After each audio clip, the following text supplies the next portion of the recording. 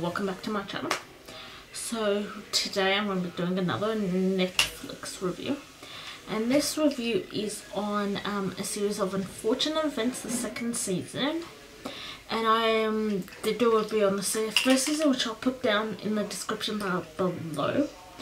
And the second season kicks off from where the first season's finished from.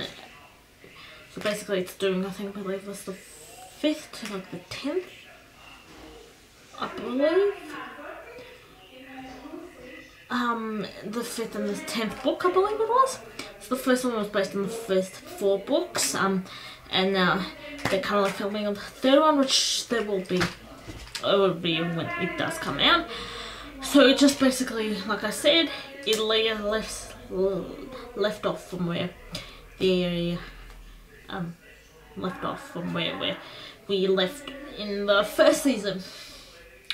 So, like I said, I can't remember what I said in the last review, but anyway, I like how they kept with the same theme, with the dark lighting, the dark scenery, everything, since it is a series of unfortunate events and it's a kind of a dark story to it. That was great and awesome. The camera work, everything, it's great. Neil Patrick Harris is awesome as Count Olaf, and how he does all these different characters and impressions and everything. This is what I think. I think it was the second last episode of the thing where the Baudelaires go to the carnival, and they turn to the freaks. It gave me it reminded me so much, that episode in particular reminded me so much of the movie The Greatest Showman, just because of the aspects of the freaks as in this episode, and also with the freaks use of that Barnum finds in the movie, and also the whole circus part of the whole the singing with Count Olaf and everything reminded me of the Come Alive song in the movie The Greatest Showman, which is a really awesome correlation between both the movie and the episode. So yeah, overall it was an awesome series to watch. Sad it's over. There's one more season, so I'm happy to see what they come up with the last few books in the series. And this is my theory. So you know how so in there is some spoilers if you haven't seen it.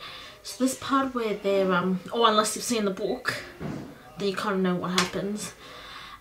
So basically the part where they find out that one of the pets probably survived the fire was you know, in the I think it's the 4th episode, where they have the inn auction, and the Baudelaires managed to find a underground, a hole and a tunnel, and they managed to get out and through escape, but they managed to climb up. It turned out to be their burnt home.